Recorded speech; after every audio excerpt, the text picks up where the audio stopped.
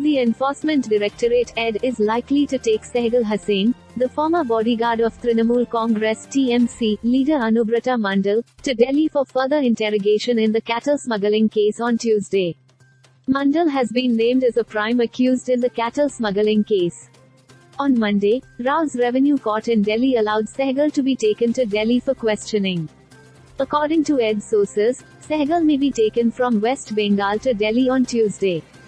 Hussain, who was arrested by the Central Bureau of Investigation (CBI) on June 10 and named as a prime accused in the agency's third charge sheet filed on August 8, is currently lodged in the Asansol Correctional Home in the West Burdwan district along with Anubrata Mondal.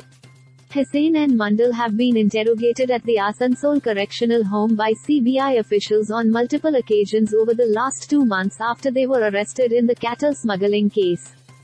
CBI officials said neither of them was forthcoming with information and did not answer most questions pertaining to cattle smuggling, in which thousands of cows seized from smugglers at the India-Bangladesh border were allegedly auctioned back to the people seeking to smuggle them out.